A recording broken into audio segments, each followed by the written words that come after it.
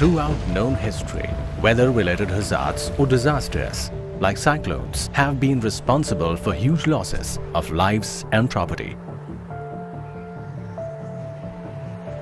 Hence, their prediction by the use of modern technology and human knowledge becomes imperative for saving human lives over this region.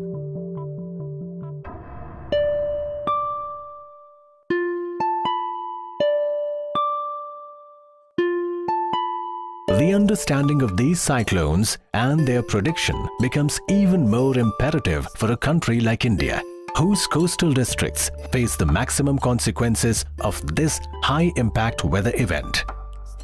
In the last 300 years, out of the total number of cyclones developing on the globe, almost 75% of them, which have caused a death toll of more than 5,000 people, have occurred in India, especially the Bay of Bengal.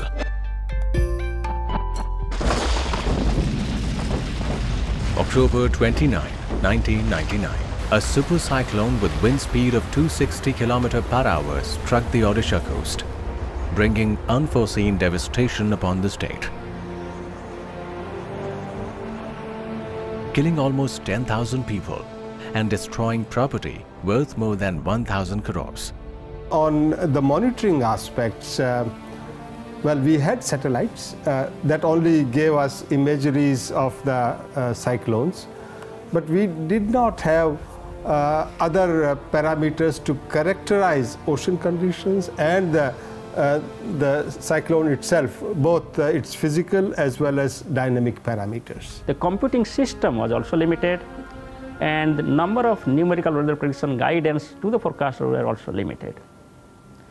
As a result, not only the lead period of the forecast was limited to 24 hours, but also the accuracy and consistency of the forecast was not quite good at that time.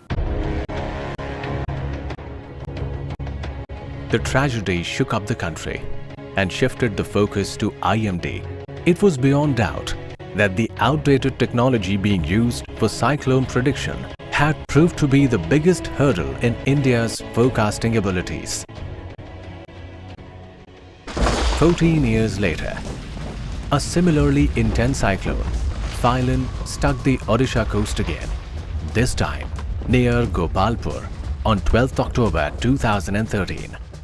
However, this time the scenario had completely changed. The state authorities had received the most accurate early warning 5 days in advance, and they had taken the required action on time, restricting the death toll to just 21 people. If you have to have a very effective system of humanitarian assistance, perhaps you not only give a state of preparedness to yourself, but also you need to be bolstered, you need to be helped by early warning system. And of late, our institutions have become very, very robust, they have become very scientific, and they have become very accurate and predictable. So that was the reason why we successfully conducted our operations in Cyclone Phylline. People have been alerted to get evacuated. People have been believing those signals and warnings. Some agencies predicted the further intensification of to about 300 km/h wind speed at the time of landfall. It was creating panic among the public and also among the disaster managers.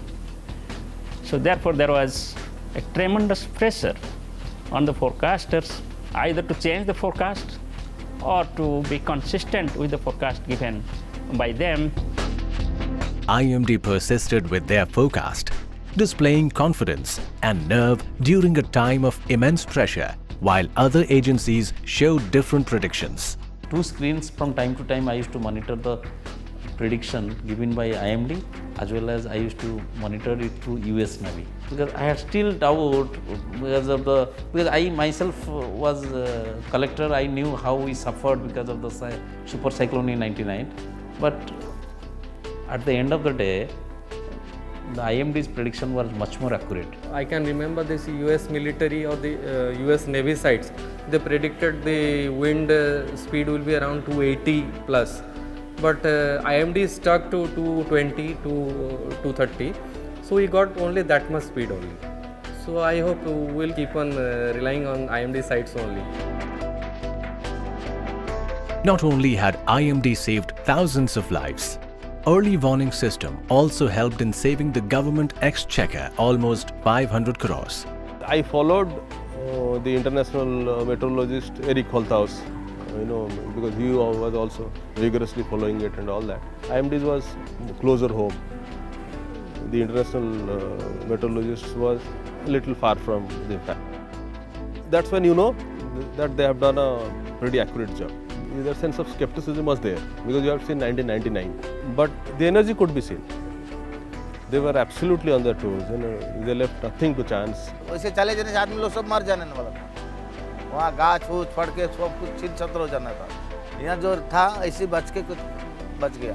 नहीं तो वहाँ जाने सब आदमी मर जाते। हम दुकान में अगर जाएंगे स्कूल में जाएगा नगे, हम सब मिलेगा अनन के, तूफान हुआ कि इधर में आएगा ना, दुकान के कान सब बंगे हो गया नगे, हम के लुक्साना ना दुकान में लुक्साना हो गया। This is very significant given the ferocity of the cyclone and the fear it had generated, especially among foreign meteorologists who were predicting absolutely the worst. The Indian Met Department's predictions for once was spot on. The Met Department was spot on in its predictions, far more accurate than Western observers who felt that India was downplaying the potential danger of the cyclone. रात आए तूफान को हिंदुस्तान ने वाकई हरा दिया और वो इसीलिए क्योंकि हिंदुस्तान तैयारी करके बैठा था। मेट्रोलॉजिकल डिपार्टमेंट ने बहुत एक्यूरेट इंफॉर्मेशन दिया है और आप तो जानते हैं 9 लाख लोग इवैक्यूएट थे 36 आवर्स में। ये बहुत भारी काम है। इस साइक्लोन में मौसम विभाग ने टेक्नोलॉजी का बखूबी उपयोग किया और 6 तारीख से ही ये संकेत दे दिए गए थे। जो अनुमान थे उतनी वेलोसिटी रही, जो दिशा थी अनुमानित वही दिशा रही, जो अनुमानित टाइम था वही टाइम रहा। While media at home heaped praises at the agency for saving thousands of lives, WMO and World Bank openly acknowledged its role in averting a disaster of this scale.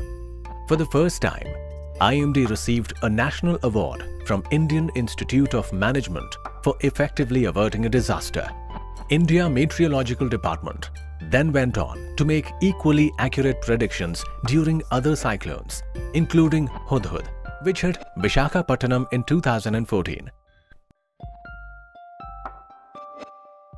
Further cementing its credibility both nationally and internationally.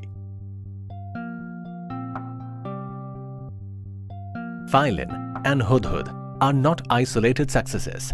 There has been continuous improvement in cyclone forecasting in recent years.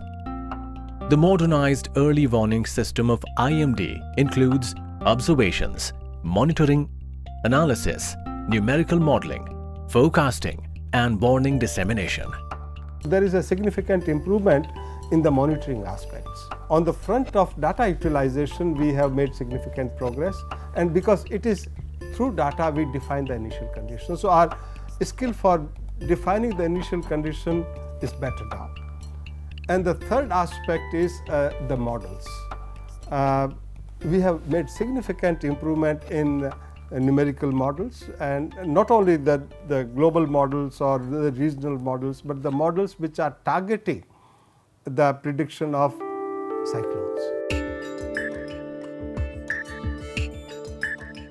Before we proceed to understand the modernization of IMD's early warning system, critical to Phylin's success story, let us first understand the characteristics of a tropical cyclone. Tropical cyclones develop over large bodies of relatively warm tropical water. The word tropical refers to the geographical origin of these systems, specifically over the tropical seas. A tropical cyclone is known as hurricane over North Atlantic, typhoon in North Pacific, and cyclone over Indian Ocean. A tropical cyclone can be described as a compact air mass rotating clockwise in southern hemisphere and anti-clockwise in northern hemisphere with wind speed of at least 62 km per hour around a central region of low atmospheric pressure. There are mainly two cyclone seasons in India. The first one is the pre-monsoon season from April to June. The other is the post-monsoon season from October to December. Out of every 5 cyclones, 4 occur over the Bay of Bengal and 1 over the Arabian Sea. Out of every 5 cyclones, 2 to 3 become severe and 1 to 2 become very severe cyclones. Based on the pressure drop and maximum sustained surface wind, the tropical cyclones in the North Indian Ocean basin are divided into 5 categories, namely cyclonic storm, severe cyclonic storm, very severe cyclonic storm, extremely severe cyclonic storm, and lastly, a super cyclone. A mature tropical cyclone consists of an eye, which is the center of cyclone. This could be 10 to 50 kilometers in diameter. Surrounding the eye is a thick mass of clouds of around 10 to 100 kilometers, known as eye wall region. This region is the most dangerous part of the cyclone, where wind speed could go up to 250 kilometers per hour. As we move away from the wall cloud region, the clouds trail away from the eye wall region in a spiral. This area is known as the rain band region also. Cyclones, a multi-hazard event, which cause damage through rainfall occurring before the cyclone makes landfall, then the heavy winds of the cyclone. And lastly, abnormal rise in sea levels, also known as a storm surge. The collapse of buildings, falling trees, flying debris, electrocution, floods, aircraft accidents, and disease from contaminated food and water in the post-cyclone period are some of the effects of these cyclones. They are not only responsible for the large number of deaths of people living near the coast, but also register many far-reaching consequences for the livelihoods and the general well-being of people as well, causing severe damage to infrastructure and taking the economy of a state back by several years. There are 96 cyclone-prone districts in the country. The process of the forecast of these cyclones begins with observational data, which is acquired from different sources to determine the current location and intensity. The center of a cyclone is the center of the lowest pressure or of the anti-clockwise circulation of wind at surface level. This is because the intensity of a cyclone can be determined on the basis of the pressure drop at center or the maximum sustained wind speed due to the cyclone. Near the center of cyclone, sharp fall in pressure is registered. Space-based observations are the most important tools for any early indications of a cyclone, since cyclones develop over the sea, and satellite is the best tool for detecting it. For this purpose, IMD uses 2 kinds of satellites, the geostationary and the polar orbiting satellite. The geostationary satellite gives images every 30 minutes, enabling scientists to monitor every half-hourly change in position, intensity and structure of cyclone. There are currently 3 such satellites, Kalpana 1, INSAT 3A and INSAT 3D, made and launched by the Indian Space Research Organization. The intensity of the tropical cyclone is estimated with the help of the visual pattern that it demonstrates as visible in the satellite images. This technique is called the Vorak technique, where the estimated intensity of a tropical cyclone is put into a scale of 1 to 8. So T 1.0 is a low pressure area, 1.5 is depression, 2.0 deep depression, 2.5 cyclonic storm, 3.5 severe cyclonic storm, 4.0 very severe cyclonic storm, 5.0 extremely severe cyclonic storm, and 6.5 super cyclonic storm. India Meteorological Department acquires data from American NOAA and European Polar Orbiting Satellites. These products help in better understanding of cyclones and also provides surface wind over the oceanic region. So it sees different area. So you cannot have the same area coverage by one polar orbiting satellite. While geosynchronous, every time it sees the same area. So both are worldwide. They are used in combination. When the cyclone comes closer to the coast, within the radar range, the radar observations are given priority to determine the genesis, location and intensity of the cyclone.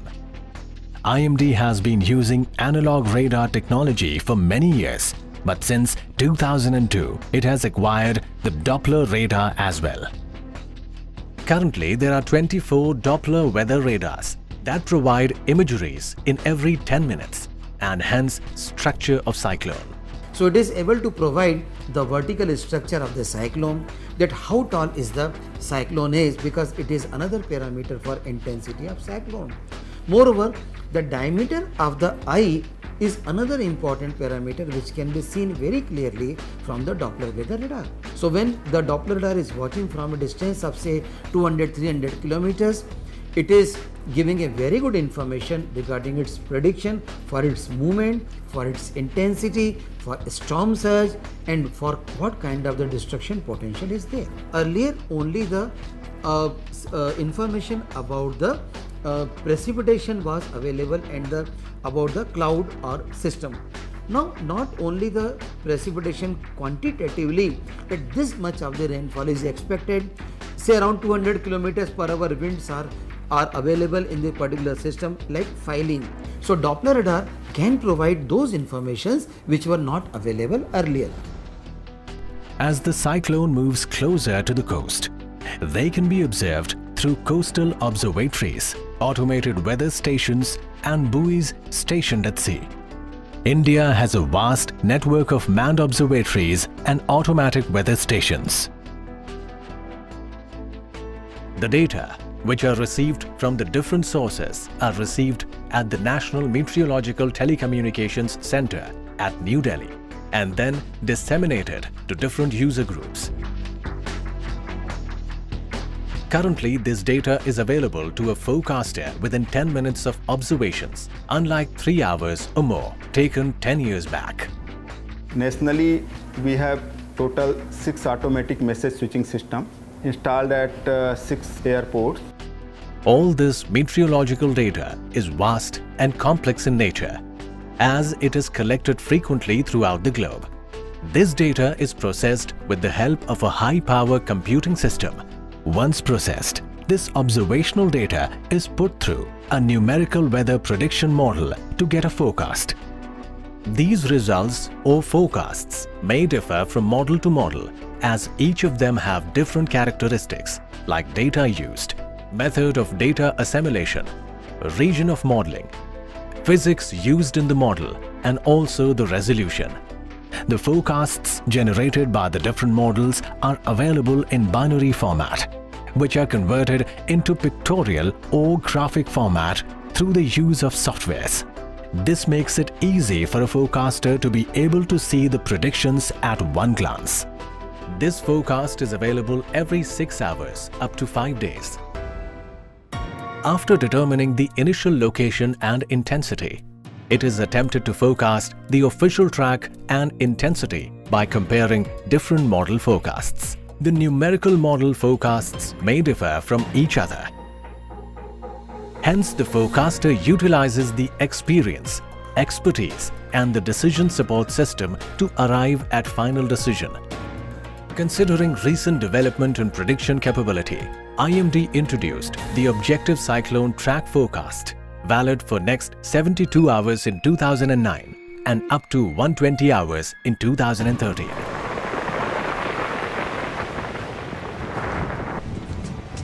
Heavy rainfall due to cyclone is monitored with satellite and radar, automatic weather station and ARG-based rainfall and satellite rain gauge merged rainfall data set.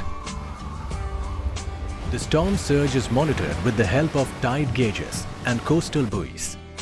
The forecast of storm surge is issued by IMD based on IMD Nomogram Ghosh model, IIT Delhi model and INCOIS Hyderabad model. In case of tropical cyclones, a forecaster initially looks at each and every model forecast to find out which model best suits to the initial condition of the today.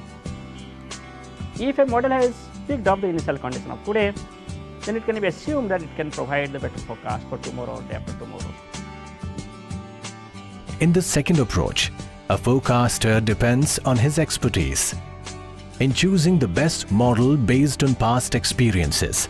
In case the best model is differing in the initial conditions of today, those conditions are adjusted statistically. The consensus is built up from the different model results. For example, through the multi-model ensemble technique for predicting cyclone track, or a dynamical statistical model technique for predicting its intensity. The single model based ensemble prediction system, which is also referred to for estimating the strike probability of a cyclone near a coast. So no model is perfect, as I mentioned, and also no model is consistent for all cyclones. That is also important. So that's why we need that ensemble. It is important to note here that the final forecast which is arrived at is the result of both scientific techniques as well as human expertise. The value of either cannot be underestimated when discussing the accuracy of weather forecasts. After the forecaster has made the final decision, the forecast is issued to the public and specific user groups in the form of textual or graphic bulletins.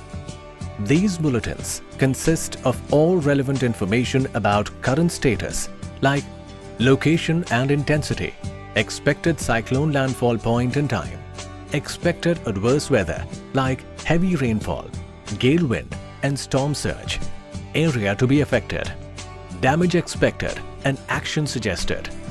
They are issued in every 3 hours. These bulletins are issued separately for different users like general public, fishermen, farmers, coastal authorities, disaster managers, etc. Bulletins are disseminated through various means including website and other electronic media like emails, SMSs and fax, as well as social media like Facebook and Twitter. Along with the daily press release, press conferences are also organized to trigger the general public and disaster managers for suitable action. The state and central governments make required arrangements in case people need to be informed or evacuated and shifted to cyclone shelters. National Crisis Management Committee. This is headed by the Cabinet Secretary. As soon as there is a warning for this, and we do not wait up to the actual landfall of cyclone. Actually, 2 days, 3 days prior to it, the meeting of NCMC takes. In the NCMC, all relevant ministries are represented: Defense, Home Ministry, Health Ministry, Power Ministry, Telecom, obviously NDMA is also represented. And these meetings of the NCMC are also participated by the government of the concerned state government. So the Chief Secretary and other officers of that state government also participate through video conferencing. So we take stock, the Cabinet Secretary takes stock of the situation, and whatever are the requirements of the state government, those requirements are met. So we extend whatever help is required. To reach out to the last mile, the people living at the coast are duly informed through regular cyclone warnings in media and through SMSs issued by Cyclone Warning Division at Delhi and Cyclone Warning Centers located at Kolkata, Chennai, Mumbai, Bhubaneswar, Visakhapatnam and Ahmedabad. And a government official, often a Tehsildar, is assigned to physically inform coastal population about the cyclone. Whenever we receive information from, let us say, from SRC office, so we start monitoring at our level also. We immediately conduct a district disaster management authority meeting. Then we call all the line department people, where we need to put the ODRF, the disaster response force, also NDRF, and if necessary the Army and Navy people also. They also come to help us in that way. Considering the case of Phylin, the numerical weather prediction model on 3rd October sensed that a circulation from South China Sea moving towards the Andaman Sea would become a depression on 8th October. IMD then geared up all its resources in monitoring the system. On 8th itself, the Met Department predicted that system will intensify into a very severe cyclonic storm and will make a landfall at Gopalpur on 12th evening. Regular bulletins were issued to central and state governments of Andhra and Odisha. The central and state authorities immediately started preparing for evacuation of the people living at coastal areas. They had received a lead time of 5 days, which was ample time for them to send out alerts to people to evacuate. The Relief Commissioner's office made arrangements to shift people into nearby cyclone shelters and schools. While the Andhra and Odisha state government deployed the State Disaster Response Forces and the National Disaster Response Force was deployed by the central government, which ultimately resulted in what was to be the largest evacuation in India's history. So the minute the cyclone blew over, we were pressed into service for opening the roads firstly, opening the harbour itself, checking whether the harbour was safe for ships to enter or leave, providing succour to the people outside. Immediately food packets were airdropped, medical aid was given, the local administration was contacted. We set up a joint operations centre with the local administration, and then from them we started to get inputs as to where the critical requirements are for search and rescue. Post the disaster of 1999, India's early warning system has come a long way with extraordinary technological advancements and a much improved and well-connected infrastructure. The most accurate predictions and saving of thousands of lives during recent cyclones, Phylin and Hudhud, stand testimony to India's constant efforts to create a robust early warning system. However, this is not an end to the journey of success. There are still challenges in cyclone predictions over this region. The most important challenge in the international arena is the intensity forecast. Most of the numerical models fail to predict the rapid intensification and rapid weakening, especially if the rapid intensification is occurring nearby to the coast. It becomes more disastrous. The performance of the numerical models in prediction of heavy rainfall is also not so good. And as you know, the heavy rainfall causes the floods, leading to loss of life and property. So therefore, the second most challenging aspect is the improvement of heavy rainfall. So far, we don't have any observations from the cyclones. We are having all peripheral observations. So therefore, you need to send airborne sensors into the cyclone and take sorties and take observations. Then you need to have further improve the models.